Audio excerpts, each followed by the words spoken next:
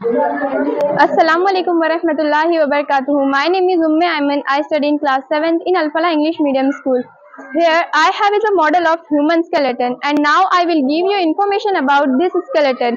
Skeleton is a framework which is present inside our body. It is also known as endoskeleton. It provides a framework which holds our body together. The skeleton also gives a shape to our body. The human skeleton is made up of 206 bones. All these bones are interconnected through joints to form various parts, and these bones also help us to move. The human skeleton consists of skull, backbone, ribs, breastbone, hip bones, arm bones, and leg bones. This bony part here is called as skull. Skull is the bony part of our head. Skull is made up of 22 bony pairs joined together.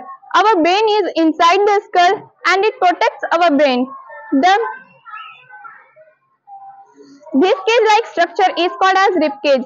Rib cage has curved bones in it, and rib cage is made up of 12 pairs of bones and one breastbone.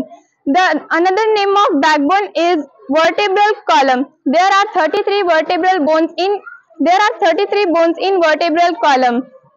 Thank you.